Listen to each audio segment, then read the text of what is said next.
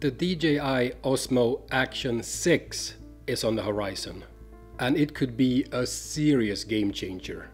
But what if DJI is gonna borrow some tech from the much anticipated DJI Osmo 360? Well, I see this as being very, very likely. Actually, they would be stupid not to. This could mean next level stabilization and very solid video quality in a super compact action cam format. Let's roll the intro.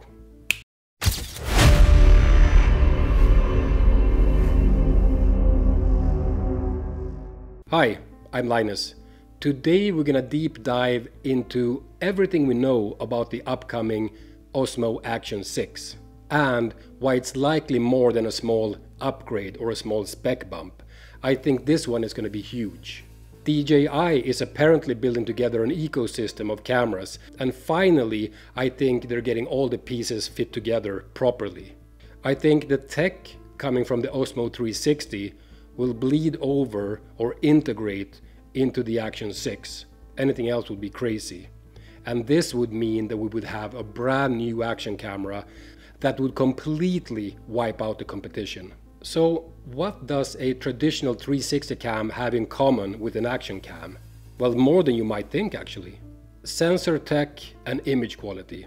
360 cameras traditionally use dual sensors, typically around the 1 inch, slightly below or slightly above. The Osmo 360, which I did a video about recently, is rumored to have a 1/1.3 inch sensor, or actually two of them. I think that this 1/1.3 inch sensor is going to carry straight over to the Action 6 on release. This is actually a huge leap forward compared to the current 1/2.3 inch sensor that's in the Action 4 and Action 5 Pro. So sensor size is definitely 100%, I think, gonna be bigger. So what's so good about the bigger sensor? What's the benefit?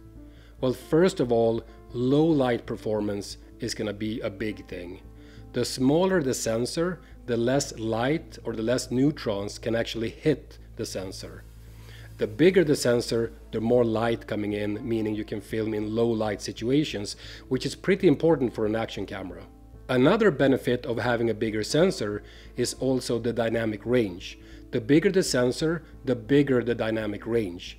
This is why we see such poor dynamic range in mobile phones or smartphones compared to traditional cameras. One thing that sets a smartphone apart from a normal camera or a proper camera is the dynamic range. Smartphones are pretty good, but they're lacking and falling way behind when it comes to one important thing, and that is dynamic range. Next level stabilization with AI.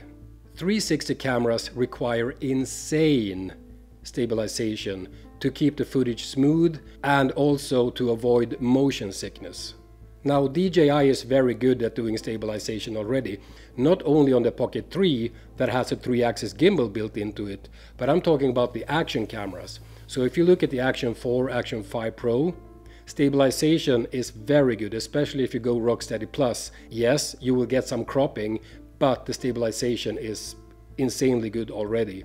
So I can't even imagine how good stabilization will be when AI comes into play. Let's talk about image processing and color science. If DJI is rolling out a new color science for the Osmo 360, chances are high that the same color science will carry over to the Action 6. This would mean cleaner shadows and more natural looking colors. If there's one thing I think DJI could do better, it's definitely the color science. I don't see the colors being natural, and it takes a lot of grading to get them where you want them if you're not going with the standard profiles. If you're going D-Log M on the modern DJI cameras, it takes a bit of fiddling around to get the colors just right. Next is modular ecosystem and accessories. DJI is already pushing accessories to work cross-platform. The first clear example of this that I noticed was the DJI Mic 2. You could use the DJI Mic 2 with the Action 4, Action 5, Pocket 3. You can use the same mic across several different DJI products. I think this is very smart thinking of DJI, trying to lock people into their ecosystem and make it more difficult to leave. Very much the same strategy we see with Apple and have seen with Apple for a long time. If DJI could take this one step further and start using the same batteries and the same mounts for, let's say, the upcoming Osmo 360 and the Action 6, this would make a lot of sense. These are the rumors of the specs. We've already covered the sensor, so most likely this is going to be a 1/1.3 inch. The latest rumors confirm that the Action 6 will support 240 FPS at 4K, which would be amazing. Now, depending on the crop we're going to see, that's a different story. But regardless, 240 at 4K, that's pretty sick. I've also heard rumors of the Action 6 being able to shoot in 8K 30 FPS, which is pretty impressive for such a small camera. I think DJI needs to come up with these frame rates to match GoPro with their Hero versions. GoPro is already doing this, so for DJI not to match, it's unthinkable. We've heard about 2 different batteries for the Action 6. Now, batteries per se is not super interesting. There are rumors about a smaller battery and a bigger battery. The smaller battery would be 1770 milliamps and the bigger one would be 1950 milliamps. So this would suggest that maybe, just maybe, there are 2 versions of the Action 6 coming out. One base model and potentially a Pro model. The same logic we see now with the Action 5 and the Action 5 Pro. Design-wise, expect the same footprint as the Action 5. I think the cooling is going to have to be improved to manage 4K 240. I don't see the current body and the way that's set up being able to manage these insane frame rates. Also, there are rumors about the microphones being shifted around slightly to be able to present cleaner audio. Now, personally, I couldn't care less about the microphones in an action cam. If you're going to pick up audio, meaning you're not shooting slow motion, then you need an external mic to be able to pick up some sort of acceptable sound. But when I'm using an action camera, I'm filming mostly in slow motion and then audio becomes a non-issue. Speaking about microphones, there are also rumors going around saying that we will see the Action 6 coming with a 3.5mm port, meaning we can connect external microphones straight into it. Also, the USB port is going to be faster for higher data transfer speeds, so that's always a welcome addition. Stabilization upgrades. Now, these are one of those rumors that we've been hearing for a long time and they don't seem to go away, so I think there is some truth behind this. The next iteration of Rocksteady is going to come. I can almost promise you that. I think the next version of Rocksteady is going to incorporate the AI functions from Horizon Steady already existing in the Action 5 Pro.